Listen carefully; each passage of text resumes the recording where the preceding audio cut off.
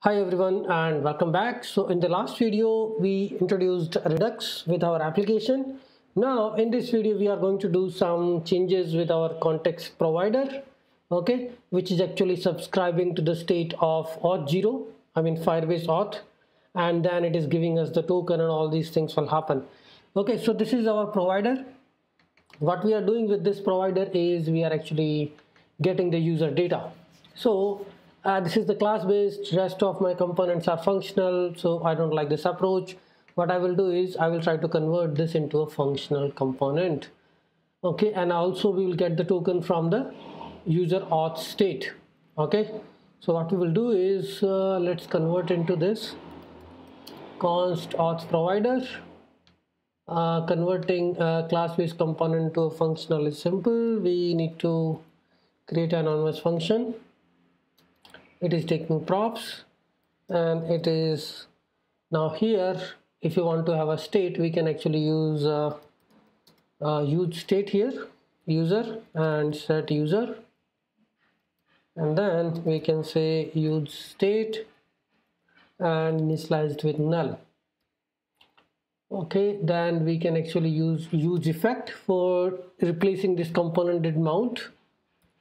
So we can use effect hook. This is how we write use effect hook. This is the dependency, and if you want to return something, then it is something like this. Okay, now we will subscribe to the auth state inside it. Okay, we are getting the user data. Now what we will do is once we get a user auth, we can actually get the token from this. So we'll just put a condition that try to get the token if your user auth is not null. If user auth is not null, then get the token using this user auth object, get token equal to await. So this is how you can get the token from, you can get the ID token. There is a method get ID token, and let's say true, and also we can print it if we are getting this or not. So we got the token, and we can also get the user object, right? Set user, let's say, and we are setting up this user auth object. We can clean this up. User auth, we don't need the whole object, we just need an email, user ID, role, and all these things. Okay, set user, we don't need this code, and we can pass the user only, and this will go away. Now we can simply return this, and we are already returning the user object. Instead of this dot props, it will be props dot children. We already have props user provider, and then what we can do is export user provider. So it's a named export we are doing. Okay, so we are getting token. Now why I converted the class based component to a functional base? Because I think like we can achieve all the things what we want to have with the classes using functional component, using use effect, use state, use context. All these hooks are powerful and can give us all the things we need. Now one of the final important thing is about the unsubscription of the auth, of the Firebase auth. So if you explore the documentation, you will get it. So what we need to do is we are subscribing the auth state, and we can unsubscribe. This is the root component, so it will always be there.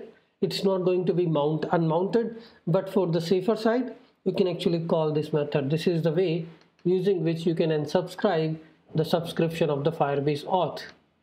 Okay, this can be useful if you are writing this chunk of code at multiple places. Currently, we created a user provider as a parent component of all. So whatever is happening, we are able to capture here using on auth state change event. Okay, so we are providing user context, so things should be good. Now we have selected import auth context, user is null. We are setting the user, passing the user object. This is just two options. Either you use a context APIs, or what I will do is we already have introduced a Redux. So we'll start using Redux for that. Okay, now the important thing which I wanted to talk about is Redux with hooks. This is because if you are writing a class-based component, then you might not have explored this option, that how can you use Redux hooks with simple context APIs. Our application is already kind of running, we can just validate this, but this is important thing which we can talk about is hooks with Redux, right? So we know we already have a store, we are passing that store here. Let me zoom this so you can see, right? This we have already done. Now to introduce these hooks, we can use the use selector. Use selector is nothing but to get a particular state property from the Redux state. Okay, we'll talk more about it. Like I want to get the counter from the Redux state, so I just use selector hook. Okay, now the important part I think we'll get somewhere here. So this is what we used to do with the class-based components. Like we used to write map state to props, map dispatch to props. Now if I wanted to trigger a particular method, you see here I'm using use dispatch from Redux, so we can use this, and what I will do is the login success I will trigger by passing the user object.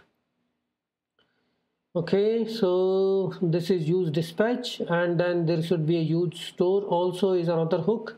I mean, you can actually directly print the state, but we are already providing it into the store, so we don't need it. But we can think of using this. We can use selector, which is directly here.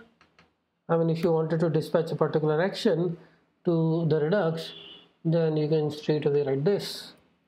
So dispatch, use dispatch, we can get a use dispatch from React Redux.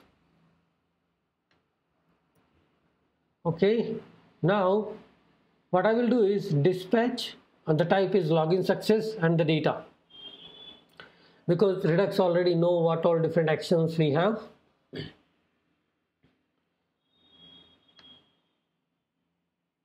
So every action need to have a type there, right?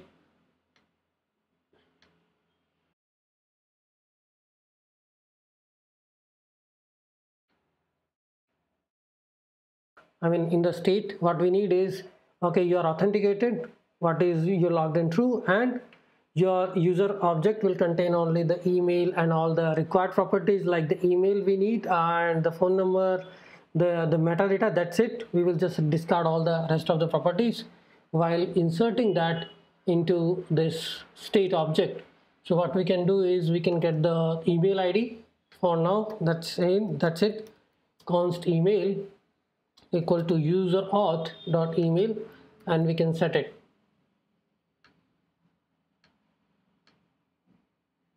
Const email is user auth dot email,